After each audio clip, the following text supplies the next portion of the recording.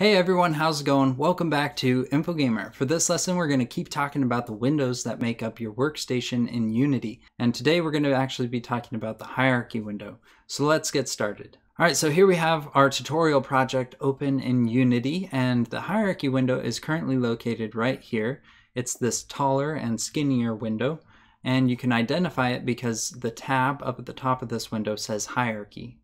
Now, if you currently don't have the hierarchy open, you can go to the window drop-down menu at the top and then click hierarchy. You can also hit Control or Command 4. Once you have the hierarchy window open, you can then anchor it just as you can any of the other windows. Now, I would highly recommend that you always have this window open and anchored onto your workstation because it's a very important window that you're going to be using all the time when you're developing video games. Now, to give you a simple definition of what the hierarchy window is, the hierarchy window is a window used to create objects, and it's also a window used to display the hierarchy of your video game. Now, if you don't know what a hierarchy is essentially a list of things, but it's more than just a list of things. It's a list of things that have parent-children relationships. Now, parent-child relationships are vital to game development, and it's something that you're going to be using all the time. Now, parent-child relationships are essentially taking one or multiple objects and making them a child to another object, which is the parent. And what this means is if you do anything to the parent object, it can end up directly affecting the children objects as well. Now, it's important to note that the children objects will move within the local space of the parent object, and the zeroed out transform of the children objects will be on the pivot of the parent object. And the zeroed out transform of the children objects will be on the pivot of the parent object. Now we'll talk more about parent-children relationships when we get into transforms. But now let's look at the hierarchy window and all its features. Now right below the hierarchy window, we have this button here that says Create, and it's a drop-down menu. Now this is one of the main ways to create new objects into your scene. Now there's a pretty big list here of standard objects that Unity provides that you can create into your scene. And we're going to cover each one of these standard objects in a later video. But for now, let's go ahead and create a few basic shapes and add them into our scene. So I'm going to go to 3D objects and I'm going to create a cube. And then we can go to 3D objects and create a sphere. And then let's go 3D objects and create a capsule. Now you can see that we have each of these objects in our scene. And that leads us into the next part of the hierarchy window. So right below the Create button, you're going to see some bolded text, and in this case it says Untitled, and it has a little asterisk, and it's next to a Unity logo and a drop-down arrow. Now this is a category in the hierarchy window, and this category represents the current scene. Now because I haven't saved the scene as anything in the asset folder, it's listed as Untitled, and it has an asterisk next to it. Now if I were to go ahead and save this scene, I'm going to go File, Save Scene As, and then I'm just going to name this as Scene 1.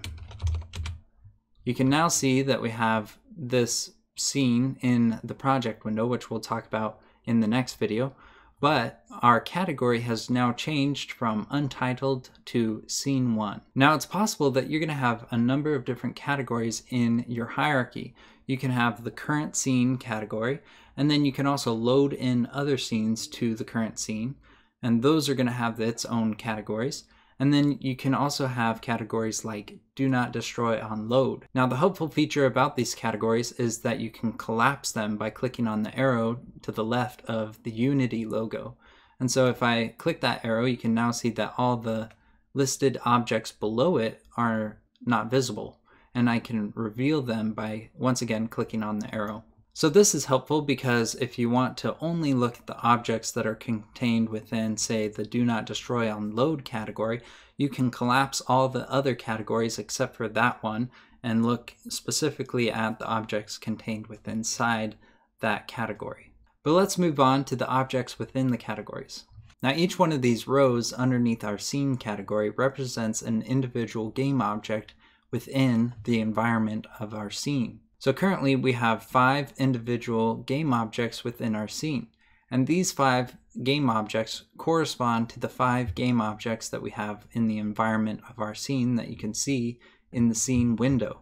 So currently we have a main camera in our hierarchy, and you can see that when I selected the main camera in the hierarchy, it also selected the camera in our scene because they're the same object. The next object is the directional light, which is also in our scene. Now these two objects are default game objects that are created every time you create a new scene. But you can modify these game objects as much as you want. Now the next three game objects are the three game objects that we created earlier. So we created a cube, a sphere, and a capsule. And these three game objects correspond to the cube, the sphere, and the capsule that appear in our scene. So it's important to note that all the objects that will be listed in your hierarchy directly correspond to a specific object in the environment of your scene. Now every time you add an object to your hierarchy, it's going to have a given name. So in this case we have a cube, a sphere, a capsule. These are all names that the standard object came with. Now you can edit these names as much as you want by selecting the object once and then clicking once more on the object. It will then prompt you to change its name. Now if I want this to be the player, I can then type in player and hit enter. And then that will be the new name for that object. Now it's important to keep your hierarchy organized, and the best way to do that is through good naming conventions. Now over time, if you're working by yourself, you'll come up with your own naming convention, and probably every single game you create will have different naming convention. But if you're working on a team, it's important that you become familiar with the naming convention that your team is working with. Now I've seen a number of different naming conventions. I've seen people use underscores to replace spaces. I've also seen people put underscores at the beginning of the names of certain objects. Personally, I tend to just remove all spaces and put a capital letter at the beginning of each word. Now another part about keeping your hierarchy organized is changing the order of the objects in your hierarchy. Now you can do this by simply clicking on an object and then dragging it up or down throughout the hierarchy. Now there's two different forms of moving an object in the hierarchy. You can see here that I have a thin blue line going in between the cube and the sphere. And this indicates that I'm going to move the player object to in between the cube and the sphere in the hierarchy. And so right there you can see now the player is in between the cube and the sphere. The other form is if I click and drag the sphere and I cursor over the player object, you can see that now the player object is highlighted in a blue bubble. This is the method to child an object to another object. So if I release the mouse click, you can now see that the sphere is indented and the player now has a drop-down arrow next to it. So this means that the player object is now a parent to the sphere, and the sphere is now a child to the player. Now reordering the objects in your hierarchy doesn't often affect the scene and therefore your game. But however, there is one instance in which I can think where the order does matter, and that is dealing with user interface. So if I were to create a new user interface, I can demonstrate what I mean. So I'm going to say create UI for user interface, and then I'm going to create an image, and then I'm going to create another image. So I'm going to, let's just duplicate this image. So now I have two images, and if I focus them in my scene, you can see that I have two squares.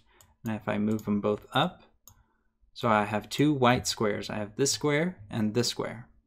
And I'm going to go ahead and change the colors so you can see them a little bit better. I'm going to have one be red and one be blue. Now currently these images aren't overlapping on each other, so the order really doesn't matter. But if I were to move one of these objects so that it's overlapping the other object, you can now see that the blue object is overlapping the red object. Now if I were to change the order of these objects in the hierarchy, I would then change the order in which these objects are layered. So now the red image is overlapping on top of the blue image. Other than this example, I can't think of any other example where the order of the objects in the hierarchy directly affects the scene. Now it's still important that your hierarchy is organized to maximize your workflow. And the second best way to do that behind a good naming convention is a good order of your objects. Now the last tip that I want to share with you for this video is something called focusing.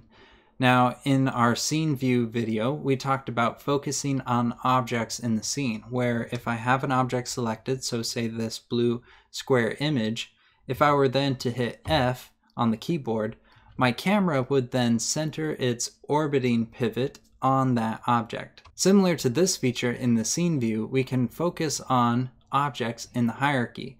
So say I have a really long list of objects in my hierarchy, and I want to find that object in the hierarchy, but I can only find it in my scene because the list is so long. So one thing that I can do is I can select an object in the scene, and then if I cursor over onto the hierarchy and press F, you can then see how the object in the hierarchy was then highlighted in yellow. Not only will it highlight the object in yellow, but it'll also make it so that you can see that object in the hierarchy.